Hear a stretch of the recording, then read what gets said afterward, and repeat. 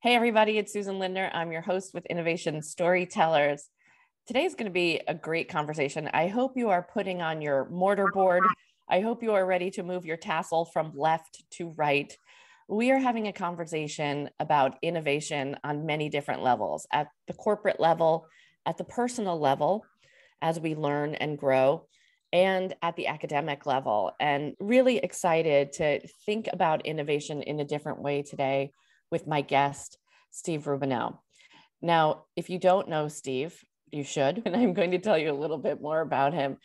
He has been, as his industry peers like to say, he is clearly one of the most innovative and transformational CIOs ever, an exceptional, multifaceted global executive, strategist, and technology expert who has transformed companies in a variety of industries, including the New York Stock Exchange, for one. He is the award-winning Chief Information and Technology Officer with deep experience on boards and in university classrooms. Steve brings a multidisciplinary perspective and imagination to transforming industries from the bottom up in complex and highly competitive industries. He is a visionary leader who often breaks free of conventional thinking and encourages others to do the same with creative, innovative strategies. Allow me to welcome Professor Steve Rubinow to Innovation Storytellers. Welcome. I hope I did you justice there, Steve. Oh, it sounds great. So, I always start the show in the same vein, which is, how the heck did you get here? How did you get into innovation? Because no one has a straight path to taking this route. How did you get there? Yeah, Susan, that's a great question. And people ask it all the time of me and people like me. It's like, how did you get to where you were? Because it doesn't seem like there's a way to get from here to there. And I agree with that, because if you had told me when I was in college that I would end up doing what I'm doing now, or some of the things along the way, I would say, how is that possible? I don't see how you could connect those dots. But I can tell you that when I was in college, I was studying to be a chemist, and I got a PhD in chemistry. And then I thought, as I'm always thinking about the next move, I was thinking, how can I make myself more well-rounded? I'm pretty much focused on science and analytics and the technology that supports the science, but I don't understand enough about how business works, because I never had a reason to. So I went and got an MBA. And in the course of getting that MBA, I found that I liked business more than I thought. And that because I approached business problems like a scientist, that I had a kind of a view into these problems that other people might not have, a more analytic, a more inquiring, a more challenging approach, perhaps, that I think a lot of people grounded in science might have. And as it turned out, instead of following my chemistry route, which is a subject I'm still passionate about today, I followed a technology route, because technology, again, as a scientist, I used it every day. So I'm to it. And I thought, maybe in a corporate setting, maybe I can add some unique value. And also I understood, as a technologist, I probably had broader career opportunities, as opposed to specializing in a very specialized field, which again could have been very rewarding, but I felt I wanted to have more options, and I thought technology would do it. So that kind of started me on my journey of going through kind of a corporate route, as opposed to a traditional research chemist or academic route.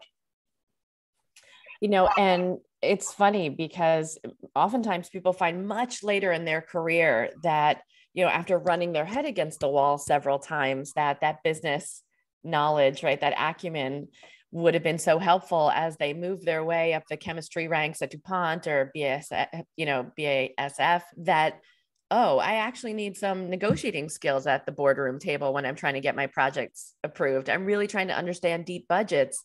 And what does that allocation look like? I'm trying to understand what EBITDA means, right? And PE ratios and all those good things that also don't come with those who have an inclination for innovation necessarily. But we're all subject to creative constraints, and budget is just one of those creative constraints. That's right. And a lot of us have great ideas. There's no shortage of great ideas, I would say. But I think, as we all know, in the innovation timeline, implementing those, first of all, sorting out those great ideas for the ones you really should pursue, because to your point, you don't have unlimited time, you don't have unlimited capital, you don't have unlimited people. So you've got to pick and choose. And finding ways to pick and choose those and separate the great ideas from the just good ones is hard. And not everybody can do it, because well, I have a good idea. Of course it's worth pursuing, but is it really? Is it really worth pursuing? Are the economic incentives there, the cost benefit, are they really where we need to have them? Is the value proposition great enough? Do you really think that others are going to see it the same way you do? And you've got to be able to carry that forward and make other people see what you see, or switch horses and go to something that's more promising. And not everyone has an appreciation for that. They just think, if I have a good idea, of course, everyone's going to see it and they're going to want to do it immediately. And they don't realize the competition of other good ideas. And you have to try and pick the absolute winners from the ones that just sound good. Right. And that's the role of that CEO, to make those decisions, right? As he's being presented with idea after idea after idea across every department. And so, of course, in my mind, the best story wins. So, but I want to go back to a different part of your career where the thought of innovating, the daunting task of innovating the New York Stock Exchange and turning that from an analog machine with lots of digital components into a true digitally transformed organization is daunting, to say the least. Correct me if I'm wrong, but you are going up against steep history, very powerful moneyed concerns, a desire for speed that is second to none on the planet. And not to mention, there are, having read a lot about this transformation and watching it just as someone who's seen the history of the stock exchange, there's even a lot of, I would say, like, nervousness about this is a place where fortunes are made and won every day, and screwing with the system. I'm lost for the word of, like, the fear of stepping out into something new. Like, we all have our own beliefs about how these stories kind of take us through our day to day. Like, there are good luck charms and talismans and everything else that you would think about it, your own little tribal society within the stock exchange, that screwing with any one of those things, seems like fortunes could be made or lost on those feelings or rituals, let's say. And I know from my experience of just walking around the New York Stock Exchange, I can still remember when there was one bathroom for women on the floor that I was on the New York Stock Exchange. And that's only because it was converted from the cloakroom. Mm-hmm. One stall for women. So, like, you're talking about a very storied historical place. I'm happy to go back now and see that there's lots of them, but it certainly was not the case. So with that, tell us about, like, the before at the New York Stock Exchange. What was that like? And some of the systems that you were working on at the time. So so first of all, the New York Stock Exchange started in the late 1700s. So it has a couple of centuries of history. Very few companies or organizations we talk about today have that kind of timeline. Right. And the way I came there was, and as you said, in the middle of last century, there was a lot of paper going around. We see all the pictures, traders waving their hands and sending signals and having lots of conversations. And then at the end of the day, the floor was covered with paper and somebody had to sweep it up and start again the next day. And of course, like every other institution of that type, they automated over time and did a pretty good job of what they did. And what happened to change everything was in the late 1900s. Boy, that sounds like such a long time ago. But I know, the late 1900s? In the 1990s, I'll make it even more specific. Something that changed the course of the capital markets in the United States for forever, or at least for the foreseeable future, was regulations changed. And what it did is it allowed trading to become more competitive. And so, and I won't go into the details of how the regulations changed, but a few companies started at that time. I happened to be part of one of them called Archipelago that started in Chicago. And they saw kind of the tea leaves, and the people who started that company could see around the corner and had a good idea for the future. Of course, as you know, anytime you start a company, it's always risky and you never know how it's going to turn out. But if you really believe in your idea, and this is the true encapsulation, you're willing to stake a lot to make that a dream a reality. And in a few short years, because we were using technology that was a year or two old as opposed to much older. And we had an idea of where the markets could go, as opposed to, in every technologist talks about legacy systems and technical debt. We had none of that. We were starting with a clean sheet of paper. And everything that I've done, and of course my colleagues as well, we're really good at asking, not what have we done and how can we improve it slightly, but rather, what's the art of the possible? What is the ultimate thing that we could achieve, barring only the laws of physics from stopping us from going any further? And let's talk about how we might do that.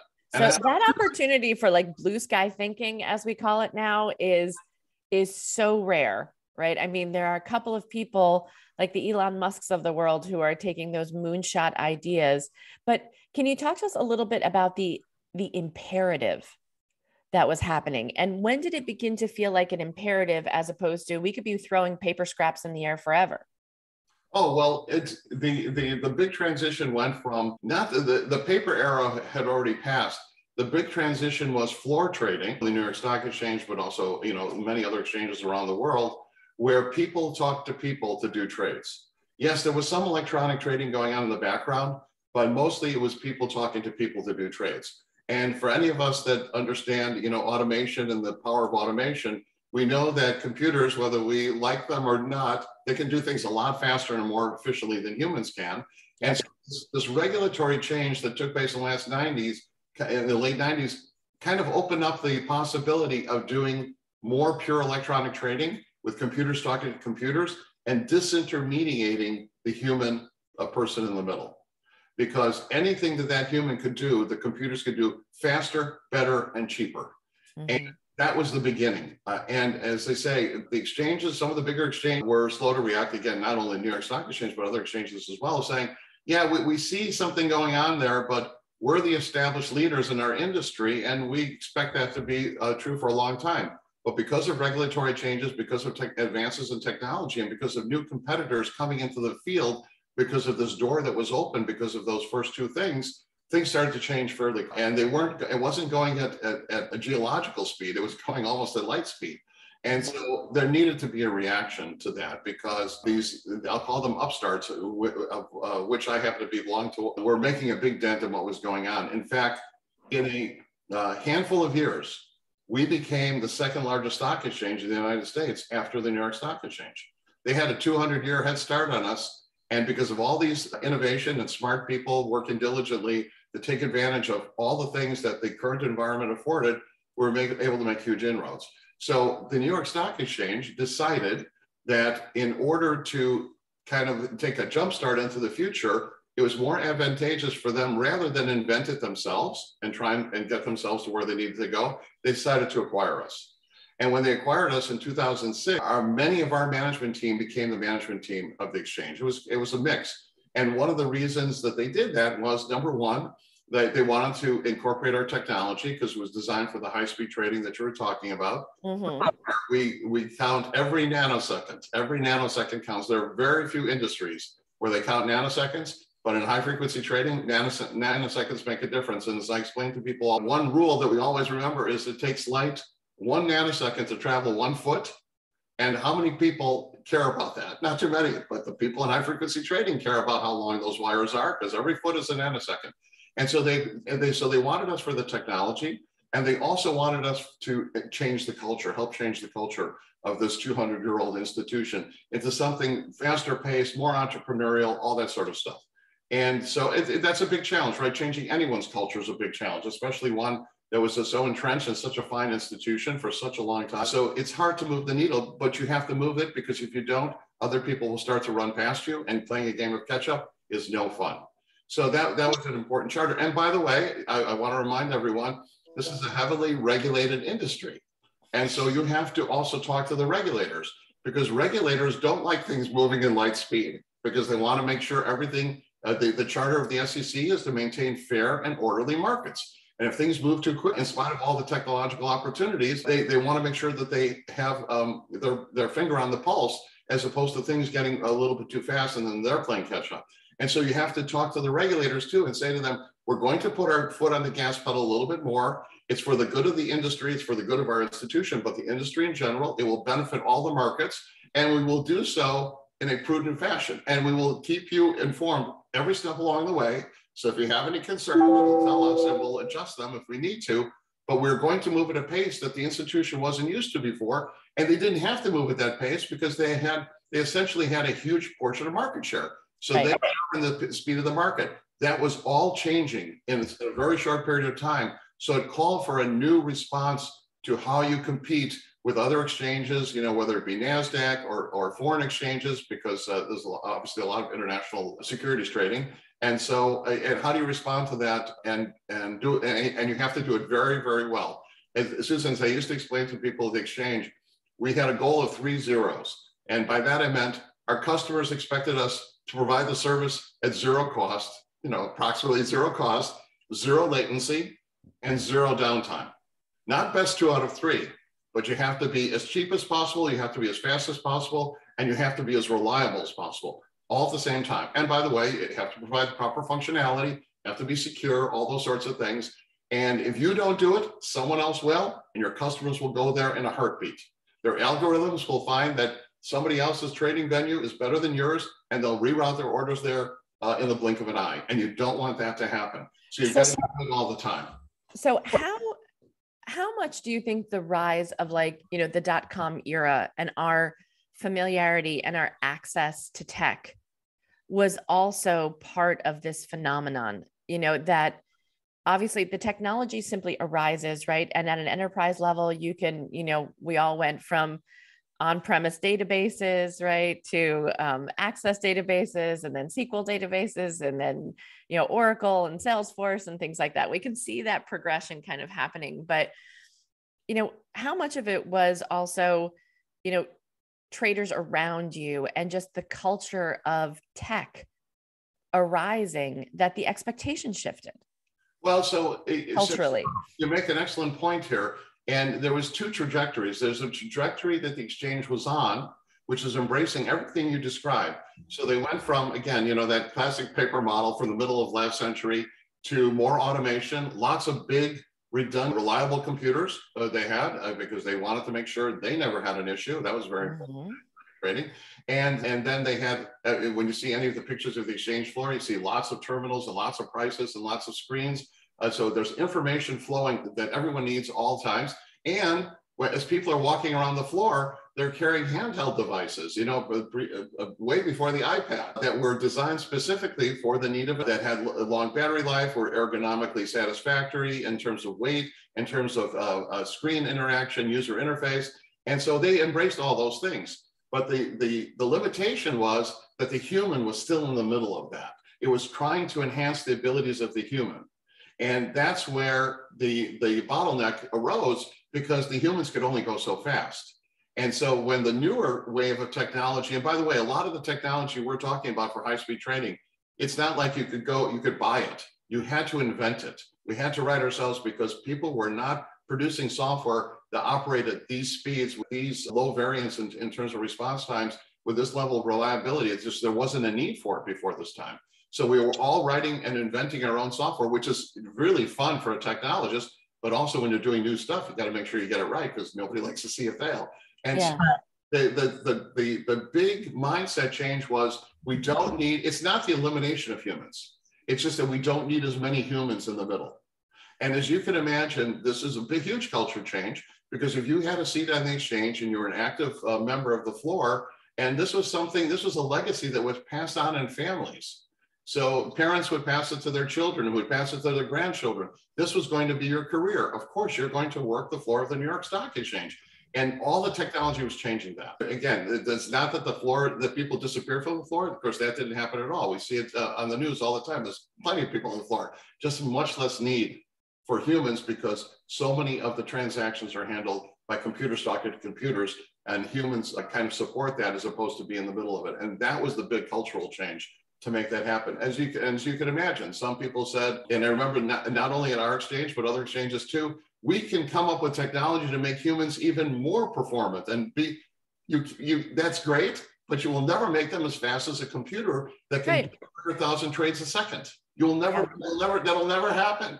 And so let's, instead of fighting progress that you won't be able to resist, let's embrace it And there's an old expression, I think Alan Kay said this many years ago, the best way to predict the future is to invent it. And we were determined to invent the future. And that was the best way to deal with it. So how do you, I mean, you need to be at the cutting edge of this technology because it needs to be done right, but then getting people on board actually using it is a whole other world of work. And so, suddenly shifting people into learning mode, as I wanted to talk about on this show, of getting people to embrace the technology. And for me, this is the place where storytelling has its greatest function. There's level one, which is convincing executives to make a giant investment, a giant shift, and understand the ramifications of and the consequences of their decision making. But step two is now getting a host of users, some of whom were incredibly belligerent toward the shift. I remember seeing the protests and the buttons on brokers' lapels, right? On traders' lapels on the floor with, like the big line that says no automation going through it. I can't remember some of the slogans anymore, but I mean, there was a concerted protest against some of these technology shifts, if I remember correctly. So what's the story being told to get people on board? Well, Susan, part of the job in being an effective advocate for these changes is, and I know you'll agree with this 100%, you have to be a good listener. And you have to step one of great storytelling. I always say it. That's step one. Be a great listener. Exactly. And I can have a strong opinion on where I think things should go, but I know it's my opinion and I know I'm biased and I try and check myself all the time, but it's hard to do that for yourself, but you do the best you can. And so you want to listen to others. You want to listen to their concerns. You want to listen to their suggestions for improvements. The answers, lots of good answers can come from the most unlikely places.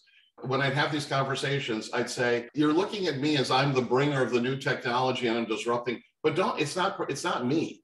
Because I used to tell people, if I didn't exist, look at the marketplace, look at the competitive landscape. It's all around us. We don't have a choice. So we can pretend that it's not happening. We can think it's going to be a fad and this whole internet way of thinking is going to disappear in a couple of years. I wouldn't bet on it, but it could happen, but I wouldn't bet on it. So assuming that it's not going to go away and it's only going to get more intense, what do we need to do in order to jump on the bandwagon as opposed to just resist and hope that our resistance will be productive? And so, and this is an old thing, we talk about the willing and able matrix. And so I went to almost everybody, at least in the technology space, and I said, if you're willing to make the change, but you need some training or need to think of new things, whether it's technology, we will be happy to work with you. That's great. If you're not willing to make the change for whatever reasons, you don't want to go, you don't want to sail on this ship. You don't want to do what we're doing here. It's not the place you want to be anymore. You're still a wonderful person. This just may not be the place for you anymore. We will give you every chance to succeed. But if you don't want to, then that's okay. Then you need to, perhaps you should go someplace else where you'll feel happier, because everyone should be as happy as they can be. And life's too long and we work too hard to be unhappy. And so we had people that said, I don't want to learn anything new. I know what I know, and I want to use that same technology for the next 20 years. I said, what technologist thinks that way? Technology changes so quickly. In weeks and months, there's new technologies. That's so right. Do the same for the next 20 years. There are jobs like that, but we probably won't have too many like that here. And so people have to make choices. But if you're willing to come along for this exciting future, it'll be hard work. Sometimes I used to describe it as an extreme sport because the demands were so exacting and how good we had to be every minute of every trading day. But it'll be a fantastic journey. It'll be very satisfying. It'll help this organization. It'll look great on your resume, all these great things. We will help you come along for the journey. You just have to want to come along with us and tell us what you need, and we'll listen and we'll help as much as we can. And that's what we tried to do. And the whole concept of culture, I used to go around and say, and I see this in many organizations, what exactly is our culture today and what would we like it to be? And it's got to be explicit, because many times, and you'd be surprised, many CEOs have said to me, well, people will just come here and they'll just get it. And it's like, no, if you say they'll get it, that means that the distribution will be kind of asymmetric. It will take a long time for people to understand, and you won't get the results you want. Let's be more explicit about where we're coming from, all the good things we want to make sure we say, because Good cultural attributes you can't turn around or develop overnight. You should treasure them, and you should elevate them. And let's figure out the things we don't want to do anymore, and let's talk about the new things we want to do. And that'll be a statement of culture, and we'll broadcast to everyone. We'll ask for feedback, and that will be our operating model going forward. And then people understand what they're signing up for, what the mission of the organization is, what their role is in it. That's really important. How they're going to be assessed, if they're doing a good job or not. And when you lay all those things out, most people can get excited about the future. And even though then it's uncertain and risky and they're out of their comfort zone, all the things that happen with innovation and change, you paint as good a picture, to your point about storytelling. You tell the best stories about the future that you can to get people excited and enthused. You don't make false promises, but you sound optimistic, and a lot of people will come along because they realize it's a journey worth taking. Yeah, it's such a critical skill. And as I'm thinking about all the other CIOs who are out there thinking about implementing change, especially those that can lead to a reduction in headcount, right? I speak to many software companies that are selling to a chief security officer or a chief information officer who are selling on the basis that you'll probably need half the team you have now. And that sounds good to the hyper efficient, productivity seeking startup that's trying to worm its way into a large corporate setting. But to a CIO who's often judged on power internally based on, I command this number of people, I command this size budget, I command this much bandwidth of, the mental power of the CEO. A reduction in headcount feels like a deflating balloon in some cases. And so painting a picture, I often say CIOs have to paint a picture of the future the rest of us can't see yet. And so is it also part of this discussion about redeployment, or is the human story, it's time? I can still remember going to an ashram in upstate New York, and someone had asked the question, if there's a mosquito flying around in my bedroom at night, is it really karmically negative to kill the mosquito before he bites me? And, the monk was making a joke, but he kind of said, sometimes we think about those mosquitoes and just helping them attain their next rebirth a little bit more quickly, which is one of the joys of reincarnation, I suppose. You're going to come back around one more time. But I laugh because I wonder if it's also part of the discussion of, this isn't the place you were meant to be. This chapter is coming to an end for you, but there's a better place for you. Even if you were willing to embrace the technology, there's simply not enough seats at the table anymore because the robots are taking over those seats. Yeah, and that goes back to my comment about empathy, and every human deserves to be treated with dignity, no matter what their disposition is or what their skill set is. We're all humans, and we should treat each other with the greatest amount of respect. And so, to the best of your ability to do that, you should try and do that. And yes, to your point, in the best scenario, when we're making all these changes, we'd like to say that our revenues are going to go so high we can use even more people. And that's a great outcome if you can do that. That's not often the case, but sometimes it is. Case number two is, yes, you know what? The job you're doing is either going to be minimized or it's going to go away because of all this automation. But that's going to free you up to do more important things. Maybe something you have been doing all along, you're going to be able to spend more time on. Maybe something we'll need some training for. So it creates new opportunities, and that sounds exciting. And then the third one is, and it's probably a mix of all these things, the third one is, you know what? We don't need as many people to run the same organization, and some people will have to leave because of that. It's unfortunate, and we'll do the best we can to make it as acceptable as possible, even though it's not an outcome that the people would like, but it's inevitable. And when people say, well, why do we have to do that? And I explain to people, because if we don't do that and our costs are too high and our inefficiency is too great, then the competition will take advantage of that, because it's a very competitive market. The competition will take advantage of that, and that will affect everyone here. Everyone that works here will suffer because of that. Our revenues will decline, and it could impact our company and each and every one of us. So we have to do something now. to prepare ourselves to be the best company we can going forward. And yes, that will necessitate some changes. We'll do the best job we can in helping out those changes, but that is what the future is going to look like. And to your point, there's going to be much more of that in the future across all kinds of industries in terms of automation supplanting workers. And I like the model of collaborative robotics, where robots and humans work side by side, and that humans benefit from the things that robots do really well, and humans fill in the gaps that robots can't do. And by the way, I say this about the exchange floor all the time. Sometimes people say to me, well, why not just have 100% computers talking to computers? Why is there a floor, whether it's our exchange or other exchanges around the world? Why is there a floor at all? And there's several reasons for it. But one reason that I tout more than ever, and this is my belief, even though I'm a very deep technologist, I believe in the human capacity that far exceeds any robot that we're going to ever invent, at least in the future I can see.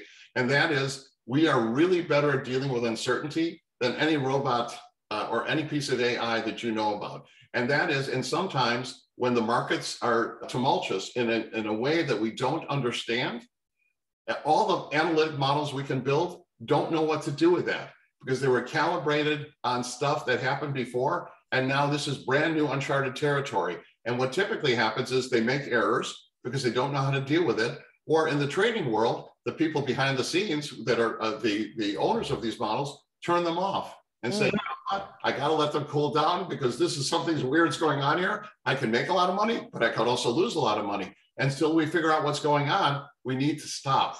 And humans are really good in those uncertain times, even though we can't process as fast as a computer, to figure out what's going on and take the next best possible course of action. And that's one of several reasons why humans are important in these critical decision loops, because they're important to make the decisions that computers aren't yet reliable enough to make, especially in very critical situations or very uncertain situations. Right. And we still need to analyze the results of their work so that we can find creative new uses for them too. That is, the power of the human brain is the creativity that lies within it. And so, you made this shift from, transforming one of the America's most ancient institutions into a digital powerhouse that it is today. But you also decided to transform some of these creative brains that we're talking about at the university level and making the decision to become a professor. And so I'm really curious about this because, you and I, before we hit the record button, we're talking about the real power of the human, like that creative side of the brain, is to constantly be learning. We are the original robots, right? We are the ones who are constantly programming. How critical is it for our innovative audience, to think about the process of lifelong learning? Yeah, so I feel very strongly about this, and you're right, we were talking about this before we started. And I think that lifelong learning or continuous education or however people like to describe it is critical. And again, I'm biased because I talk about STEM as opposed to the humanities because that's my field. But because the obsolescence of the knowledge in the STEM fields is so rapid, depending on who you talk to, some of the things that are current today will be, I don't want to say totally obsolete, but kind of cobwebs on them in 6 months to a couple of years. And we constantly need to be retraining ourselves in order to be on top of our game. And so again, as a technologist, that's exciting because you get to learn new things and explore new areas and try new things out. But it's also a burden in some regard that you need to be training. Whether you train yourself, your own initiative, whether you go to formal degree programs or certificate programs, like many of the universities have done, unlike ours, to refresh your skills. I point out to people that our careers are going to be longer because through the advent of better nutrition and better medical sciences, we're going to be living longer and we're going to be living better. Our lives are going to be higher quality because of better healthcare and that sort of stuff.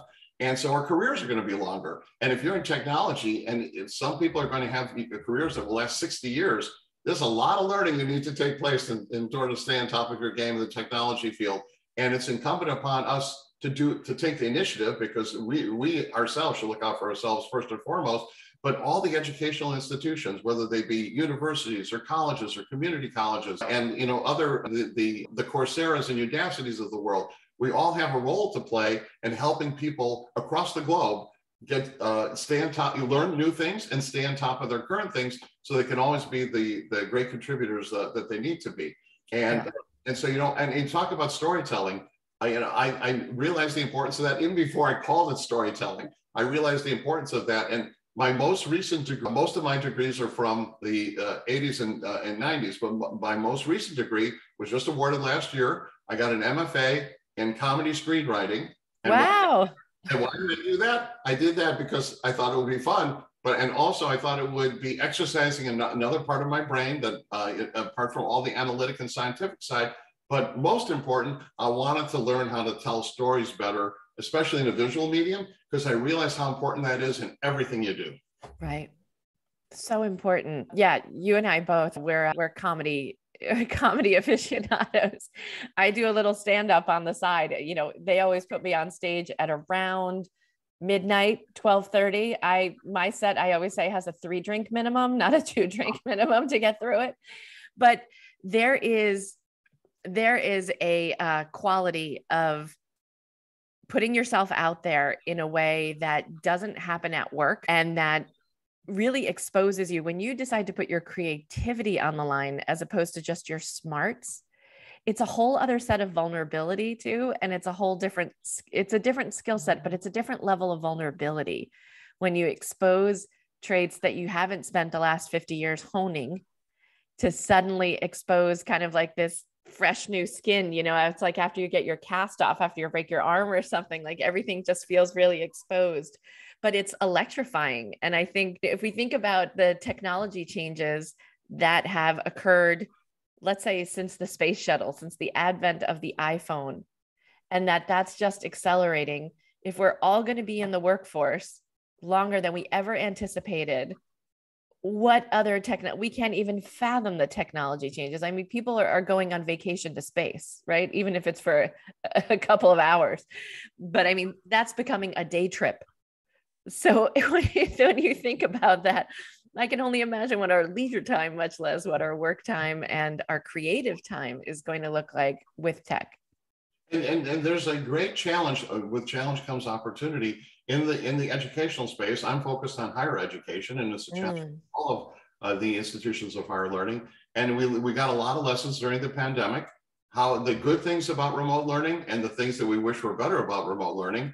And I love getting up in front of a classroom. I'm not a stand-up comic, although I did a year of improv at Second City. But I love getting up in front of a classroom and engaging the students. And to your point about technology, students, of course, more than ever, have so many distractions. They have their cell phones, they have their laptops. You're trying to convey information. If you're exciting and engaging and informative, you have their attention. And if you lose them for a little bit, they're on their cell phone, whether they're texting or checking their mail or shopping at Amazon.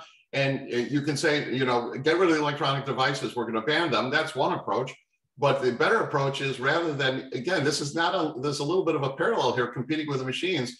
How can you do a better job as a human competing with the machines and remove and minimize that distraction, because they want to listen to you because you have engaged them and because they're learning something, and then they minimize the distraction of those devices. And that's a challenge for all educators, and some are doing it better than others. And I think that's part of our future. And people talk about, augmented reality and virtual reality and how that gets into the classroom. There's a lot of cool demos. I don't know if we're even close to that being a big advantage yet, but the future, we'll see what happens in the future. But all of these things we want to put together so we can put together the best educational environment for students, whether they're right in front of us, which is my preference, or whether they're 1,000 miles away over a screen. And we want to make sure that we're sensitive to the needs of everybody that wants to learn. Fantastic. And that's ultimately being the best human we can be, is being more interesting and more compelling than the robots that live in our phones. Mm-hmm. Right. And the automation that lives in our phones. Okay. So it's come to this time of the hour where I ask you our critical hot seat questions here at Innovation Storytellers. So, greatest innovation in the history of mankind. What are you choosing, Steve? Wow. The greatest innovation. Or you can give us your top 3. Okay. If you prefer. Don't box yourself in. Yeah, that's right. I could be thinking about that way beyond this episode. I'd have to say one of them is the internet, but the internet, sometimes people use the internet and the World Wide Web as synonyms, or for those of us who know, the internet was developed way before the World Wide Web, never with the intended purpose that we got now, but this ability to connect everyone in the world, billions of people in the world, at a mouse click away is both a downside that comes with it for sure, as we all know too well, but so much potential for engaging people and communicating with people and educating people and learning from each other. So that's a fantastic invention. And there's probably lots of things I could cite in the biotech world that are going to improve our lives going forward, in improving the quality of our life and in combating diseases that maybe we thought we would never be able to get ahead of, and we will be able to, and that's going to be a huge boost. And since my field of study in chemistry is biochemistry, I'm very much sympathetic and attuned to that. And that's what I talk about: our connectedness via the internet. Yep. And also advances in medical science. Okay, innovation team you would have loved to have been on, or would like to be on. You know what? I've always had a fascination for programs, and this could be NASA. A few years ago, it would have been NASA. To maybe today it's NASA or SpaceX or Blue Origin. But I always use this as an example for students and anybody that wants to listen to my stories. When you're launching a vehicle, and I tell people there is no plan B. I mean, yes, you have fallback systems and stuff like that, but you can't send a crew out to repair it because there's no SUV that you can send out into space. So you got to get it right the first time. And you're planning it for years. You're spending billions of dollars, and it's got to be right the first time. And sometimes they're unmanned, and so therefore you just risk losing a lot of expensive machinery and having a project fail. And sometimes there are people there and human lives are at stake. And you've got to get it right. And I said, to me, that would be, again, challenging and exciting, because to make sure that you're in a project where the classic expression, failure is not an option. Right. And yet you got to launch the thing. You can't study it one more time to make sure. And so I always use that as an example of that's kind of the ultimate in terms of testing your ability to create systems, both infrastructure and software and all that has to perform. Otherwise, they're very serious. So like Mars rover, Steve, is that like a team you might want to be on? You know what? I would like to do that. I don't know. Sometimes I think I would like to travel to Mars, knowing that, as Elon Musk reminds people, it may be a one-way trip. I don't really want it to be a one-way trip, but I sure would like to be involved in that. Cool. And my last question is, if you had the ability to innovate something or invent something that doesn't yet exist, like something you'd love to see in the world or something that drives you absolutely crazy that needs to be fixed, what is that thing? You know what? A field of study that is relatively new that a lot of people are talking about is the whole field of quantum computing. That we're going to discover new possibilities and that we can do with quantum computers. Is still not quite practical, but they will be. And I think that the things that opening up, what I used to say, and as I said earlier on, as long as you don't have to exceed the laws, you can kind of do anything you want. And then people will challenge me where they're trying, we have a little bit of a give and take. They'll say, well, you're talking about classical physics. What about quantum physics? I said, that's a whole new world. And that opens up all kinds of possibilities, right, in terms of understanding the world around us with computing speeds and power that we can hardly imagine today. And aiding things that we do in every walk of life, and hopefully improving it as opposed to the other way. And I think there's all kinds of possibilities there, including, and again, this is a little bit far-fetched, but including, the Star Trek thing of teleporting people, disassembling them here and sending them over there. Theoretically, that's possible. And it's like, I think that would be a very cool thing to do, to be able to send yourself across the galaxy, assuming that you had a receiving station somewhere, at the speed of light, just taking apart all the information that defines you and reassembling it somewhere else. So how useful that would be, I'm not really sure, but it's a very cool thing. I think this leads back to my reincarnation experience from previously. You just might wind up as a squirrel. But I will say it's probably the most popular response to that question on this show is the Star Trek transponder of getting from one point to another. Well, thank you so much, Steve. I hope we'll be able to beam you up here again in the future. Thank you so much for being on the show. How can people get in touch? They can look me up on LinkedIn. My information's all there and my contact information. If anybody wants to engage me, I'm always happy to hear from people. That's right. Or you could just enlist and matriculate at DePaul University and sign up for a class with Professor Steve Rubinow. Thank you so much for joining me today. Thank you, Susan. Thank you for having me here.